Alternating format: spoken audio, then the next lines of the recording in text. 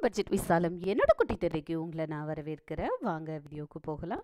இன்றைக்கி நம்ம பார்க்க போகிற வீடியோ வந்து ஒரு ஸ்நாக்ஸ் ரெசிபி, ஃபெஸ்டிவல் டைம் கூட செய்யக்கூடிய ஒரு ஸ்நாக்ஸ் ரெசிபி தான் முறுக்கு. இதை ரொம்ப ஈஸியாக செய்கிறது எப்படிங்கிறது தான் இன்றைக்கி வீடியோவில் பார்க்கலாம். ரொம்ப குயிக்காகவும் செய்யலாம். வீடியோவை ஸ்கிப் பண்ணாமல் பாருங்கள். அரிசி மாவு எடுத்துருக்கிறேன். பச்சரிசியை வந்து நல்லா கழுவி காய வச்சு மிக்ஸியில் அரைச்சது. அதோட 1 கப் அளவு கடலை மாவு சேர்த்துக்கிறேன். ஈக்குவல் அளவு தான். 1 ஸ்பூன் அளவுக்கு எள்ளு, ஜீரகம், ஓமம் நீங்கள் எது வேணாலும் இதை சேர்த்துக்கலாம். அப்புறம் ஒரு 1/2 ஸ்பூன் மிளகாத்தூள் சேர்த்துக்கிறேன். தனி மிளகாத்தூள் தான்.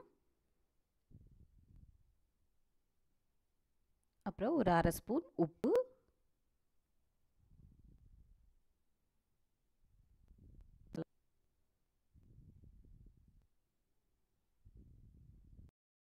இப்போ இதோட 1 ஸ்பூன் நெய், வெண்ணெய் இல்லைன்னா சூடான ஆயில் நீங்கள் எது வேணாலும் இதில் வந்து சேர்த்துக்கலாம்.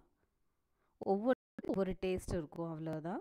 இதில் நம்ம எது வேணாலும் சேர்த்துக்கலாம். இப்போ வந்து மாவை வந்து நல்லா கலந்து விட்டுக்கலாம். அந்த நெய் வந்து எல்லா இதுலேயும் ஒன்றா படுற மாதிரி எல்லா மாவும் ஒன்றா சேர்கிற அளவு நல்லா கலந்து விட்டுக்கோங்க ஃபஸ்ட்டு. அப்போ தான் நமக்கு தண்ணி ஊற்றி பசைகிறப்போ ஈஸியாக இருக்கும்.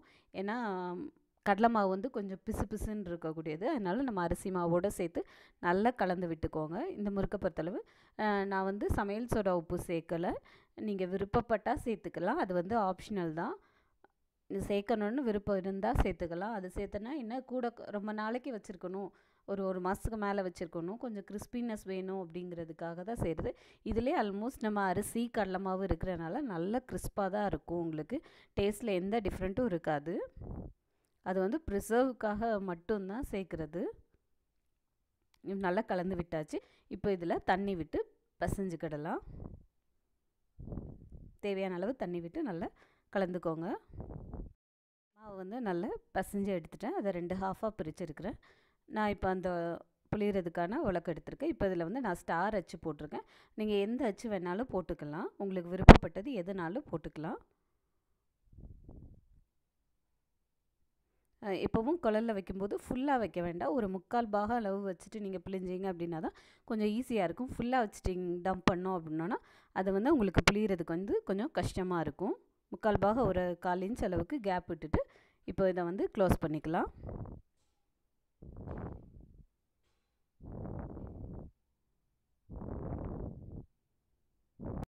முறுக்கு வந்து கரண்டியோட பேக் சைடில் இல்லைன்னா பிளேட்டு அல்லாட்டி இலை அந்த மாதிரி கூட, இந்த மாதிரி தோசை கரண்டியோட பேக் சைடு, இந்த மாதிரி நீங்கள் உங்களுக்கு விருப்பப்பட்டது எதுலனாலும் ஃபஸ்ட்டு பிழிஞ்சு வச்சுக்கோங்க. பிழிஞ்சு வச்சுட்டு எண்ணெய் நல்லா சூடானதுக்கப்புறவு போட்டுக்கோங்க. ஃபஸ்ட்டு எண்ணெய் சூடாக இருக்கான்னு செக் பண்ணி பார்த்துட்டு இந்த மாதிரி கரண்டியில் வச்சு போட்டுக்கோங்க. கொஞ்சம் ப்ராக்டிஸ் ஆக ஆக உங்களுக்கு வந்து நார்மலாக ஸ்ட்ரைட்டாகவே பாத்திரத்தில் புளிய வரும். பிகினர்ஸாக இருக்கிறவங்க இந்த மாதிரி கரண்டி எல்லாம் வச்சு பிழிஞ்சு எடுத்துக்கலாம். நல்ல மீடியம் ஃப்ளேமில் வச்சு எடுத்துட்டிங்க அப்படின்னா உங்களுக்கு நல்லா அந்த கலர் சேஞ்ச் ஆகாமல் அப்படியே வரும். இந்த மாதிரி அழகாக வரும். நீங்கள் ஃப்ளேமை வந்து ஹை பண்ணி லோ பண்ணி அந்த மாதிரி செய்யும்போது தான் வெடிக்கும், அந்த மாதிரி ப்ராப்ளம் வரும். உங்களுக்கு இந்த வீடியோ பிடிச்சிருந்ததுன்னா லைக் பண்ணுங்கள், ஷேர் பண்ணுங்கள், கமெண்ட் பண்ணுங்கள். தேங்க்யூ ஃபார் வாட்சிங்.